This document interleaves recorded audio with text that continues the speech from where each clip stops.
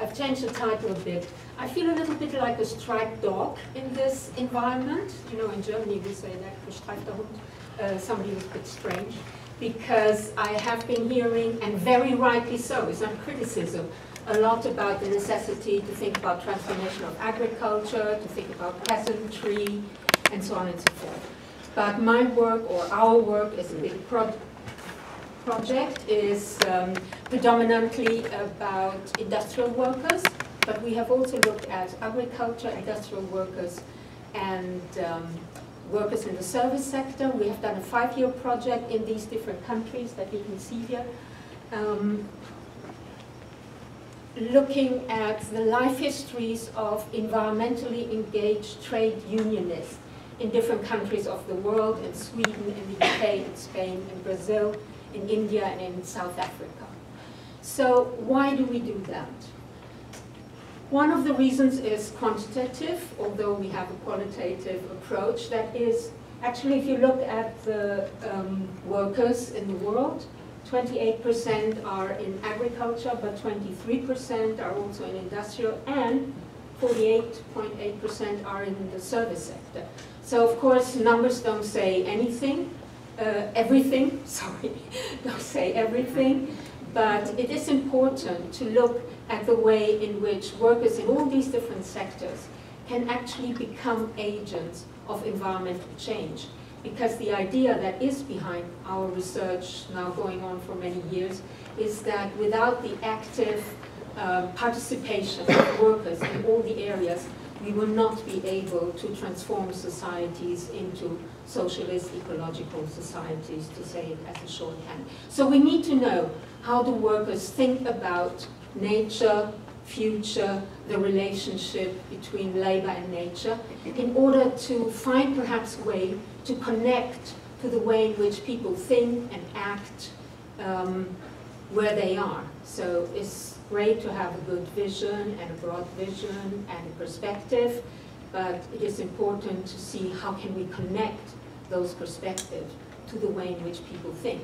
And the way the people we have been looking at are, of course, already a specific kind of elite, quote, quote, quote, because they are trade unionists that have important roles in the trade unions in all these different countries in the world and are responsible for the environmental policies of their trade unions.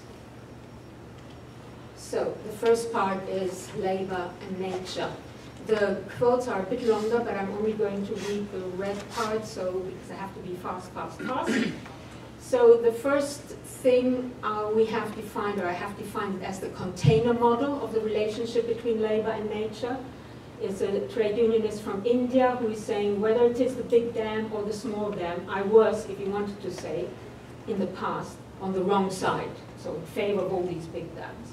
We are, but then he says, now it's different because that is a new trade union in India, the New Trade Union Initiative, which is the only big union who has environmental policies, actually. But he says, well, protecting the environment for whom? For the next generation. Are we going to leave the next generation hungry? So then we have people with low mental capacities because their parents were starved and have a wonderful environment. We're talking poppycock here. So this is a image of there is labor and then the environment is something around it, has nothing to do with labor itself.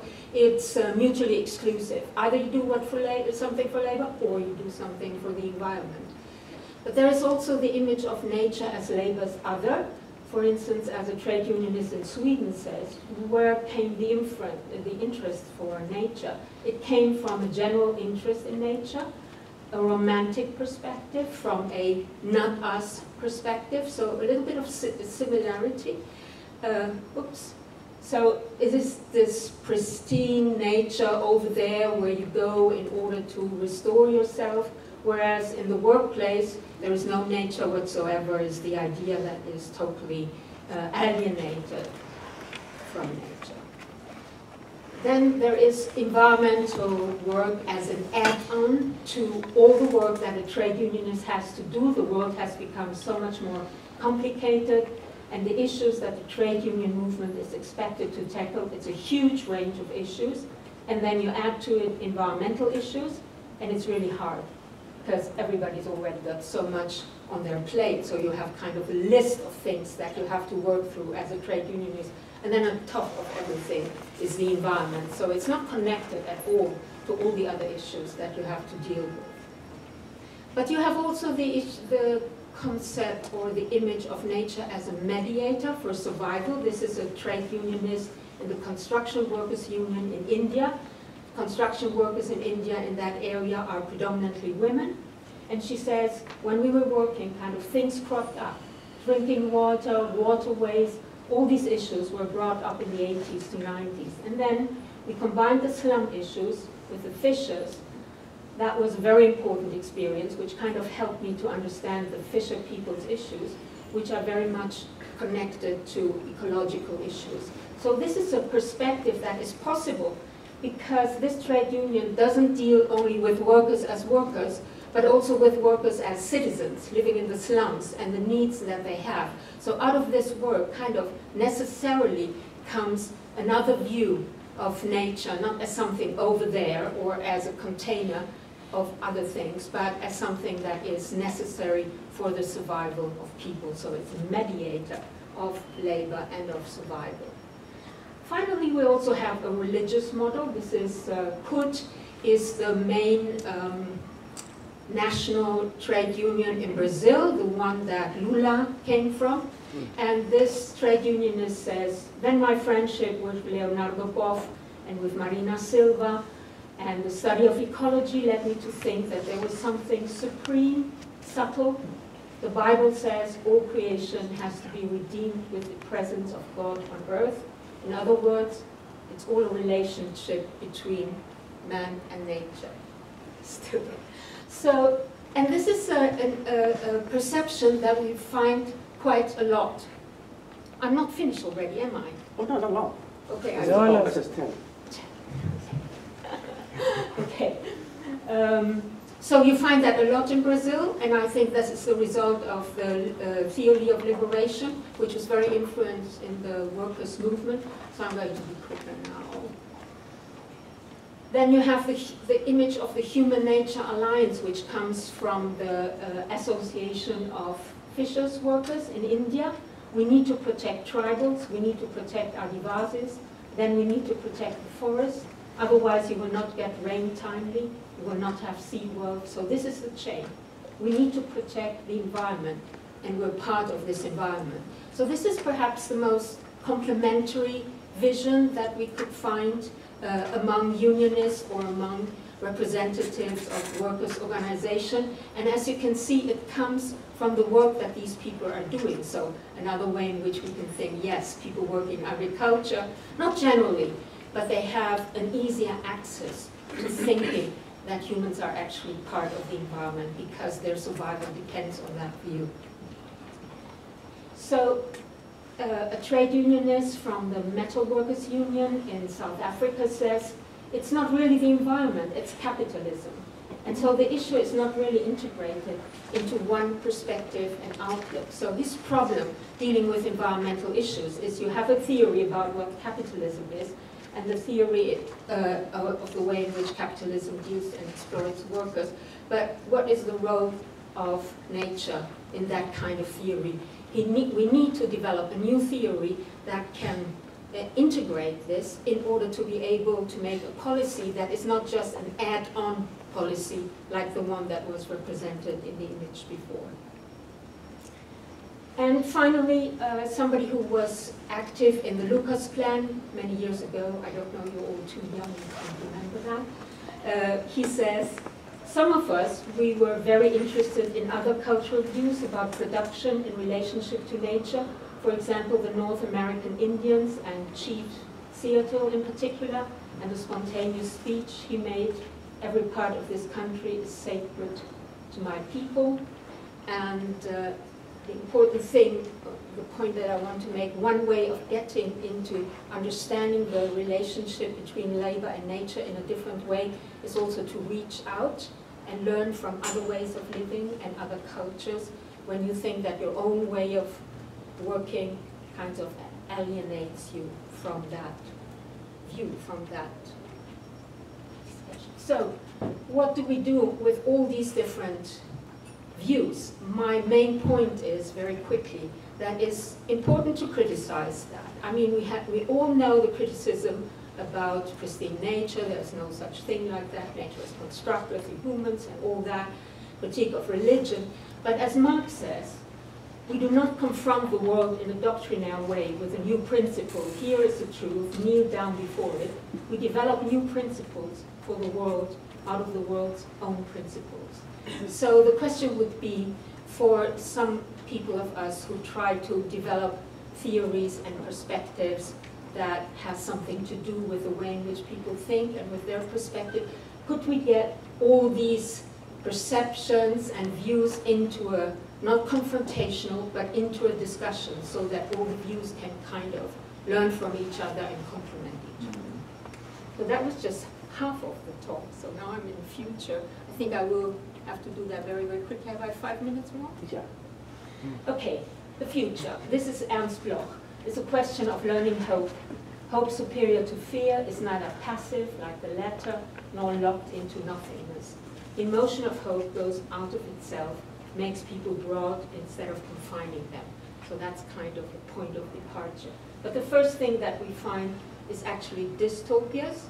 So workers that are not only afraid of the future, but think that conveying this fear of the future to their workers will be a way of motivating to act.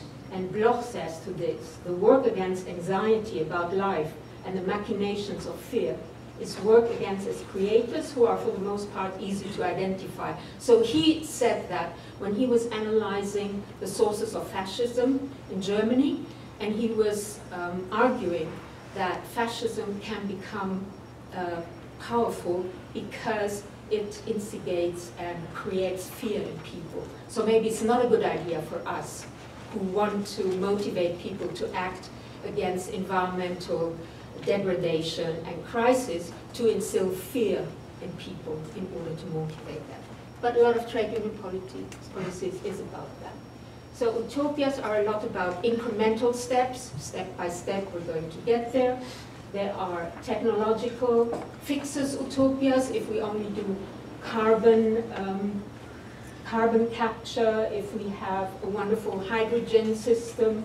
In Sweden, we don't have a problem with just transition because we already have such a fantastic country. I'm going very quickly. So, is this an utopia or a dystopia? Because what is often not seen in this technological fix is that it's still material that has to be used, has to be extracted, and has to be constructed, and then destroys landscapes in that way.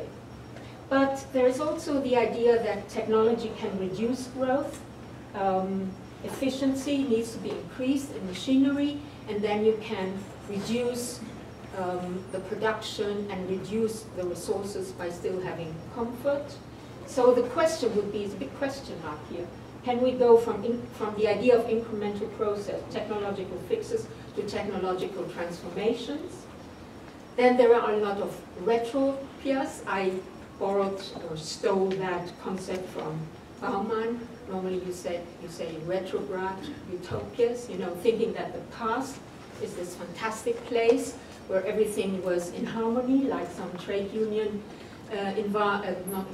trade unionists say the present mode of industrial production is incompatible with nature. The Indian way of living, right from very old ages, is to live in harmony with nature, and the British destroyed all that. But when I asked the same trade unionists, okay, can you think of alternative ways of doing production when you think that in the good old times everything was fantastically harmonious? They say no, there is no alternative, because you cannot talk to people about reducing production or reducing consumption, because they say to you, we get rid of all these things, of poverty and of food shortage, and then only people will be willing to talk about environmental issues. I'm almost done. So there are two ways in which the past can be conceptualized.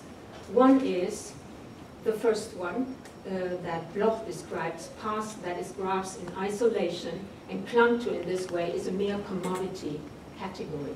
without consciousness of its becoming. But, as Marx then says, it will become evident that it's not a question of drawing a great mental dividing line between past and future, but of realizing the thoughts of the past. Lastly, it will become evident that mankind is not beginning a new work, but is consciously carrying into effect its old work. There's different ways of using the past. And then I have the best thing, societal relations, which is thinking about changing the way in which not renewables are used, but changing the ownership, and also when you change the ownership and when you have the same rights in deciding how production is going to be done, like that was the idea of the Lucas Plan people, then you're able to think not just of incremental steps, but you're able to think about doing something totally different. For instance, not having great, fantastic electric cars, but having no cars whatsoever, and using the skills and the technology that exist in car making to do something better. And this is the end.